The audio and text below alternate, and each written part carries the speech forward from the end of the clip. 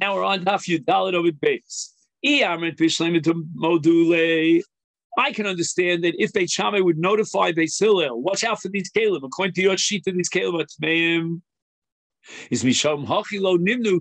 Now we understand why Beis Hillel were not inhibited about using Kalim and borrowing Kalim for Beit Shammai. If there was no notification to the contrary, they assumed they would tell him according to Beis Hillel sheet as well.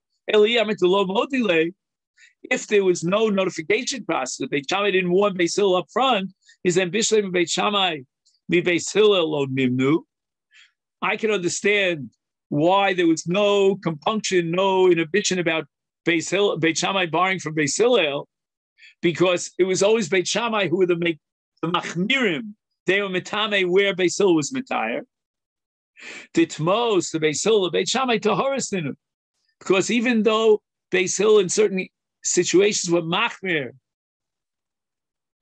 more than Beis Hillel in Tum V'Tara, but any kalim that were tahorim according to Beis Hillel were certainly tahorim according to Beit Shammai. So again, I think I may have I don't know if I formulated precisely, but Beis Hillel were the ones who were machmir in Tum V'Tara. Ela Beis Hillel me Beit Shammai b'malo nimnu harei taros to Beit Shammai le Beis Hillel tmeos ninu. Beit Shammai would make kilim, they would retire kalim, which in the view of Beis Hillel would have been tmeim. So how could it be that Beis Hillel would borrow kalim freely without compunction from Beit Shammai?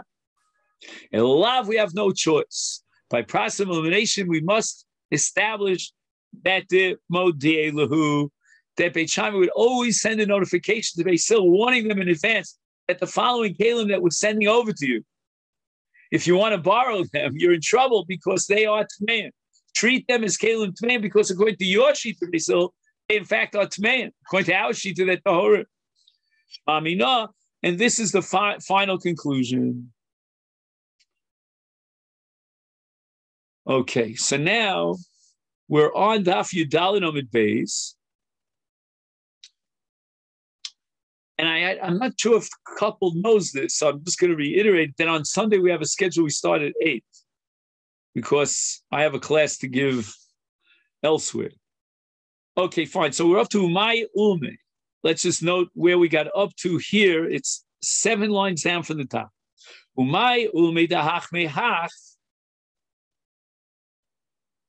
What is bothering the Gemara now?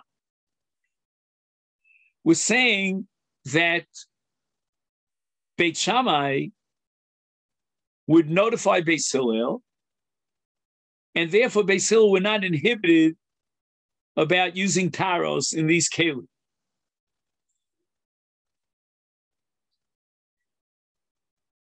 Now, we could have said that lo nimnu milisa nashim elu me elu, right? In that case also, there's a pressing need for notifying it. So it's interesting that when you wanted to prove that Beis Shammai would notify Beis Hillel that this boy or girl, according to your sheet of Beis Hillel, were mamzerim,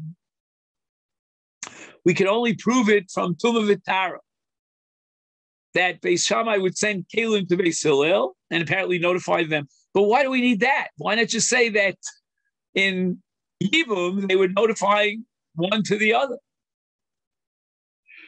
So the Gemara wants to know why the clincher here is taros. The Gemara explains, Ma'u de Tema.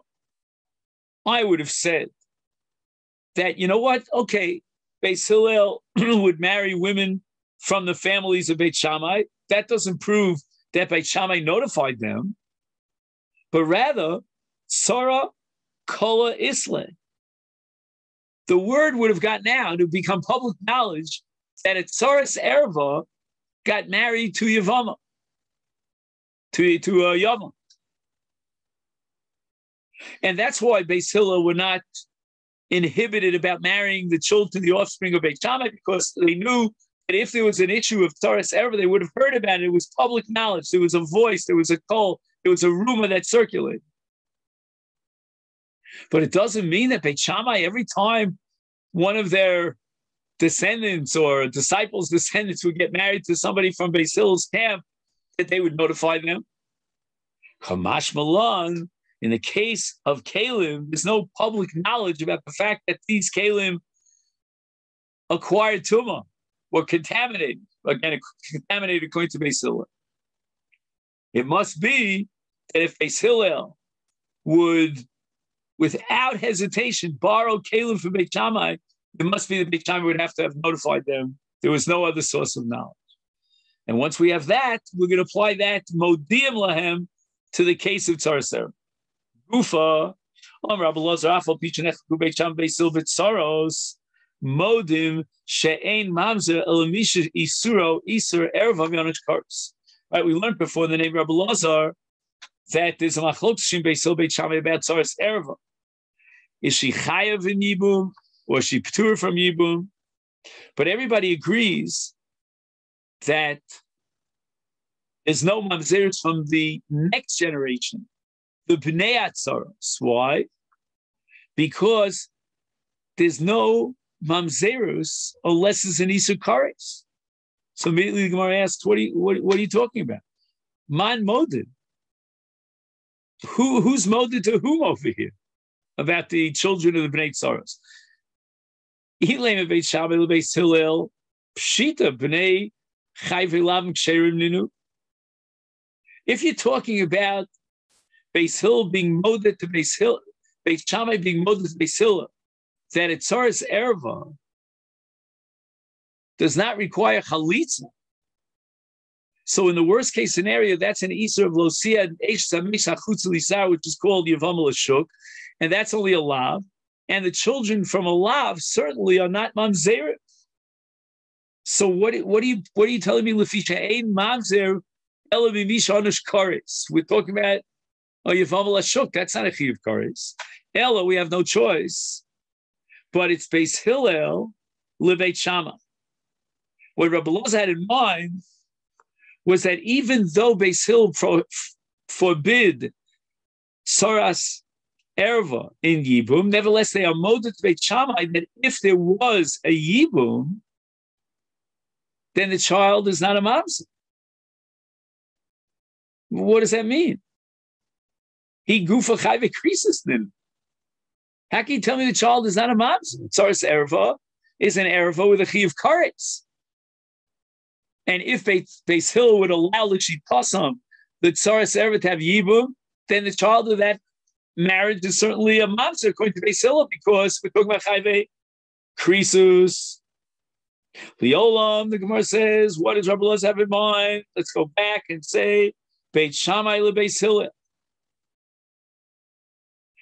You'll ask me if it's Beit Shammai leBeis Hillel, then we're talking about a woman, namely a Tzaras Erva, who went and got married to someone else without getting chalitza. That's Chayve Lavin. And the Gemara answers, Lafuki mit Rabbi Akiva, Yomi yesh mamzer, mi Chayve Lavin. According to the Shita of Rabbi Akiva, there is mamzerus from a violation of Chayve Lavin. And that's the Chiddush here, Kamash Malan, the Ein Mamzer mi Chayve Lavin, that we don't pass him, we don't accept Rabbi Akiva. We side with the Chachamim, and mamzerus is only generated by a chiyuv kares, but not by a violation of a chiyuv lav. So when the Tzaras Erva would get married without chalitza, based on the Shita Beis Hillel, there would be, according to Beis Shammai, a violation of Lotia Eish Samei Sachutz Nisar, and that's only a violation of a lav. But nevertheless, there's no mamzerus because ein mamzer ella mi isurei kares. Now we get back to Rav and Reish Lakish, Shmuel, Rabbi Yochanan, whether asu Beit Shammai k'divrei or lo asu k'divrei. Toshma, afal pi shenechaku Beit Shammai Beis Hillel b'tzaros, meaning it's Tzaras Erva, whether she's chayav in yibum or not. Be achayos, with regard to achayos, and forget yashon. And the Sofik Shesish, and the Megarish Shesish Tovaloni Mom of Kudiki will go through every case. And the Kes of a Shavak Keser, Pruta, Shavak Pruta. Nevertheless, in all these machlokesin, Lo Nimnu, Beit Shammai, Mi Lisa, Noshim, Mi Beis Hillel, Velo Beis Hillel, Mi Beit Shammai, Lamducha Shechiba, Vereus, No, gives a bazel kaima shenemara emes vashol neho. So number one, we have a machlokes later on in Daf Chavav and Aleph between Beis Hillel Beit Shammai regarding achios. What's the case of achios? We're talking about four brothers, two of whom were married to two sisters. You have Reuben, Shimon, Levi, and Yehuda. Reuben and Shimon are married to Rachel and Leah, who are two sisters. And now both Reuben and Shimon die without children, and Rachel and Leah fall for Yibum to the two other brothers. That's Yehuda, Levi, and Yehuda. And we're going to have a machlokes with regard to these two achios, Rachel and Leah. The halacha is cholzos v'lo misyabos, and that's called zkuka l'shnei achim, meaning both Rachel and Leah now fall for yibum to each one of the brothers. So you have two sisters falling for yibum. There's a double zika of two sisters, and that's called achos zikukasa. And the Chachamim said that achos zikukasa is asur, and she has the same status as achos ishto, meaning the zika is like a partial ishus. Now, if they violated that Isur Drabanan, and they went ahead and they were miyabim, the two sisters of Rachel and Leah, Beit Shammai hold the Eved Yikayim v'lo Yotzi Osam. If they already married them, then the Rabbanan are not going to go that far and say we have to break up the marriage. That we won't do. Again, because Achos Kukasu is only the Rabbanan. Beis Hillel Omrim, after the Eved Yotziu Osam. We're going to force them to divorce. Then we have Machlokas in Get Yosha. That means between the writing of the get and the delivery of the get into the hands of the Isha, the Baal had a yichud. He was alone privately with his wife. And Beit Shammai say that you can use the get. And Beis Hillel says, no, the very fact that he had a yichud and he was alone in a private place with his wife after writing the get, that constitutes a kind of undermining of the get. Why? Why doesn't Beis Hillel recognize the get? And the answer is because Gzeira Shematis Aber Mimenu Bizmana Zev Yomush get Kodim Libura. Maybe she'll get pregnant if they're alone in that room. And they're going to say that the get came before they violated this Avera. So that's Machlok Shin Beis Hillel and Beit Shammai. Beit Shammai have no compunctions about allowing the use of the get, and Beis Hillel's worried that people are going to say that the get came before the Avera.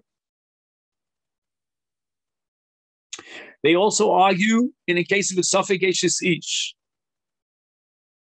And this has to do with the case of Ishus D'Rabbanan, rabbinic Ishus. That means when a young girl is married off by her mother or by her brothers,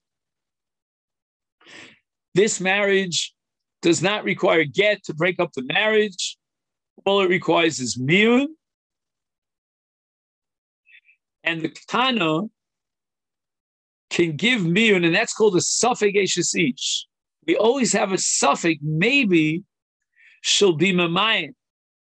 And if she does miyun, it's okay, then it's suin l'mafreya. And on Daf Kuv Zayin, we're going to have Machlok Shin Beis Hillel Beit Shammai about the laws of miyun in the case of a Ketana. Megarish es ishto v'lonim of a pundiki.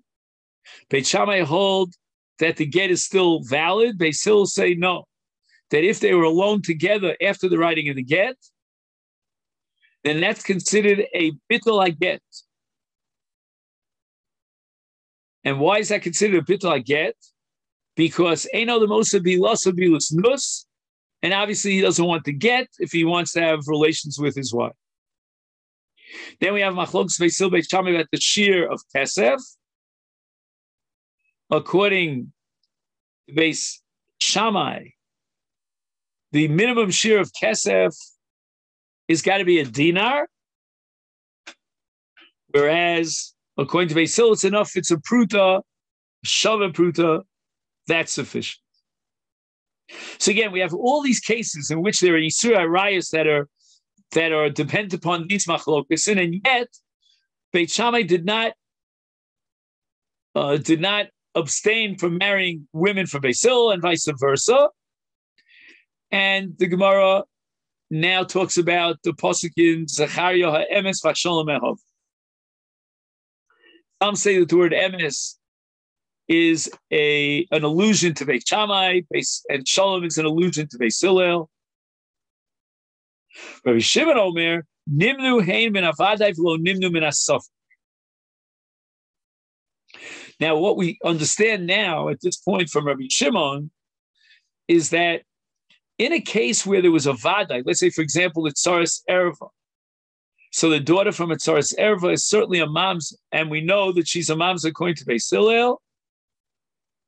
Or, for example, in the case of a Tzaras Erva who did not receive chalitza and she got married to someone in a shuk according to Beit Shammai, she's not allowed to marry anyone in a shuk, but nevertheless, there was no inhibition, and they allowed these women to get married one from the other.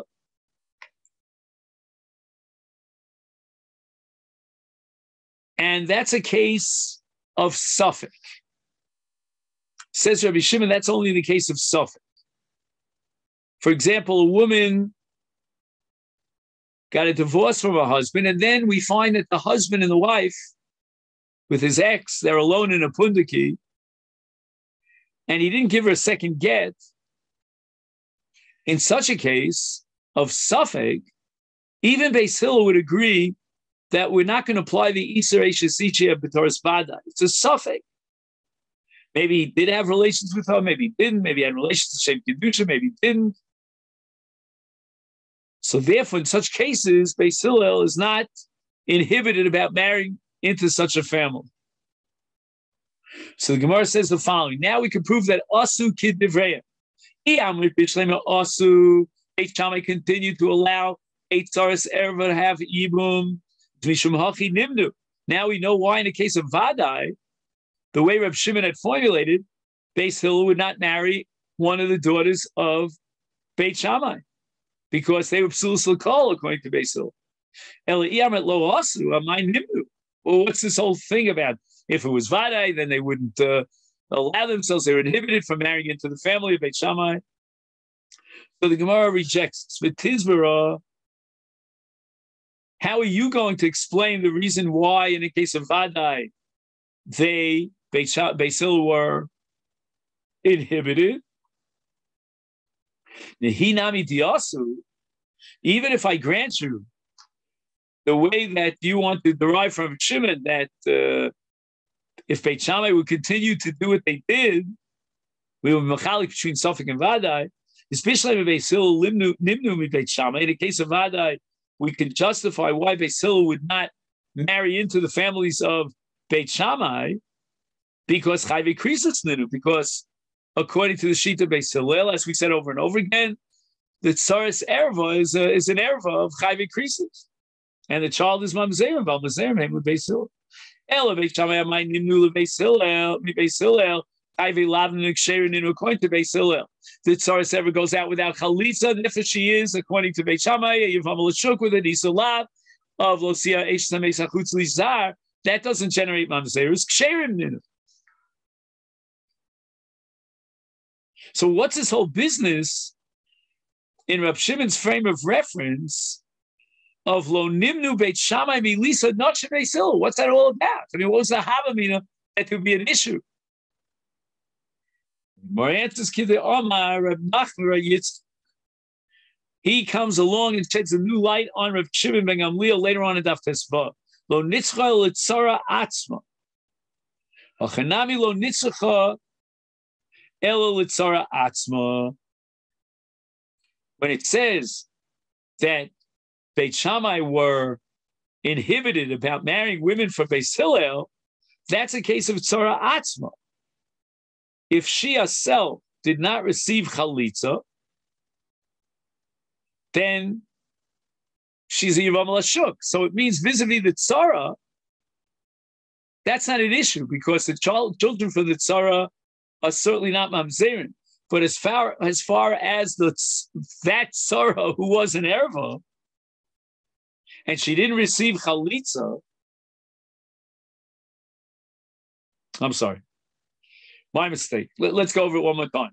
Lo nitzucha el tzara atzma. So we have Rachel and Leah. As far as any children from Leah are concerned, if Leah got married based on Beis Hillel's psak without chalitza, that's pasha. The children from such a marriage are ksher. But with regard to Rachel herself, again, sometimes I mix up Rachel and Leah. But what I mean is, if Rachel is an erva, what's the status of Leah? Leah's a tzaras erva. According to Beis Hillel, she can get married free without chalitza. And Beis Hillel were nimnu, meaning they would be inhibited about allowing anyone from them to get married to the tzaras erva, because the tzaras erva is a Yevamot ashur. The Gemara asks the following kasha: Umayshna min havadai the isuruhu safek nami isuruhu. Why are you telling me in this price, according to Reb Shimon, that Beis Hillel and Beit Shammai were only inhibited in the case of a vadai, but not in the case of a safek? And we have a rule, safek d'oraisa l'chumra. The Torah wants us to be machmer even in a safek. So if they were nimnu in a case of a vadai, they should have been nimnu in a case of a safek. So the Gemara answers, Lo tema, we shouldn't explain Rabbi Shimon. Minas safek, that in the case of safek isur, there was no inhibition, because again, even in the case of safek, we have a principle safek d'oraisa. Ema, let's rewrite the text of Rab Shimon, and it should say lo nimnu minas stam. Stam means where we have no knowledge one way or the other. Maybe these women are asuros, according to the Shita Beis Hillel, according to the Shita Beit Shammai, to modi lahu parsha. We could rely on the fact that one school of thought would be modia to the other school of thought. The Gemara says, if you're going to say like that, Maiko Mashmon, what's the Chiddush of Reb Shimon? You're telling me that the Chiddush of Reb Shimon, that they relied one on the other, Beis Hillel and Beit Shammai shiodiu, and the reason for that is the Ava V'Reus Noagim Bazeh, meaning that they were careful that each one should notify the other that there's a possibility of a kishalon, some sort of violation. It's Hainu Reishna. That's exactly what it says in the Reish and the Brisa before Rabbi Shimon. Let's go back to the Brisa. The language of the Brisa is Lo nimnu milisa Beit Shammai milisa nashim. Why? Because I am Isva Shalom Mehav. That Chiba V'Reis HaNogabet. So certainly they would notify one of the other. So what did Reb Shimon change over here? What did he add? So the Gemara answers, Hakamash Balon, what's the Chiddush Reb Shimon? There is no Chiddush Reb Shimon. But the Kula Reb Shimoni, the entire Brisa, from beginning to the end, is Reb Shimon. And the Brisa is telling us that because of the Av and the Reus, that's the reason why there was no inhibition, because they didn't have to be Choshish and Stam Noshim, because they would rely on the fact that if there was any problem, any Havamim of a problem, then they would get the notification. It would be on WhatsApp. Toshma the Rabbi Yochanan ben Nuri, Hech halacha zu rovachas b'Yisrael. He says, how will this halacha, in the case of Toras Harayos, how are we going to be koveya in such a way that there shouldn't be a michshol? Im nasa k'Beit Shammai, k'divrei Beit Shammai avlad mamzel k'divrei Beis Hillel. We have no solution here, because if we're going to follow the footsteps of Beit Shammai, then the child of a Tzaras Erva is a mamzer. So what are you going to tell me now? Nasik Divrei Beis Hillel. Well, we're in a no-win situation. Why? Because even if you'll tell me that we cannot allow a Tsaras Erva to get married through Yibum because we're Choshesh for Beis Hillel, we still are not on the clear. Havlad Pogum L'Divrei Beit Shammai. According to Beit Shammai, even though the Vlad is not a mamzer because she got remarried to someone in Ashuk, this source ever without Chalitza, but nevertheless the child is called Pogum L'Kahuna because of the violation of the law of Lotia Meis HaChutzel Ishzar, and anyone that is born from a Bias Lav, a violation of an Isur Lav, even if he's not a mamzer and he's allowed to come into the call, nevertheless he's Mischal L'Kahuna. Like, for example, Almana, who got married to a Kohen Gadol, she's not a Basula.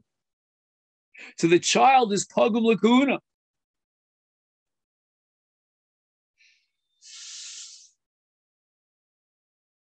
So therefore, the Gemara is now proving that Beit Shammai asu k'divreya.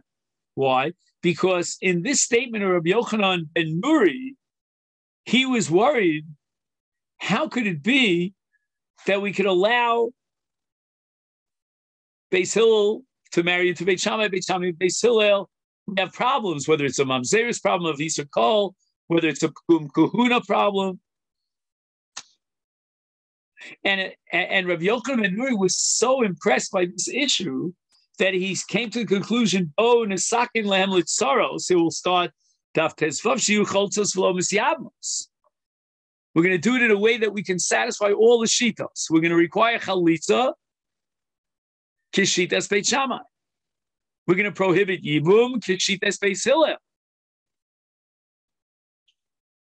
Lo ispiku ligmar sadavrat shenitzafas shah.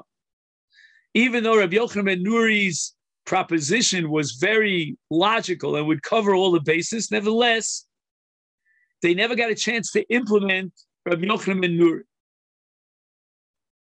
And all this proves that there is an issue of asu Beit Shammai k'divreim. Because otherwise, why is Rabbi Yochanan ben Nuri working day and night and doing somersaults into the air to work out a halachic ruling and be mesakin a takana that would satisfy both Beis Hillel and Beit Shammai? Unless you're assuming that asu Beit Shammai k'divreim. And that seems to be the Gemara's final proof at this time. So this we're going to stop for today, Mirz Hashem, here on the top of Tesvav. We're still a little bit ahead, Baruch Hashem, which is good. And I wish you a great day. Thank you so much.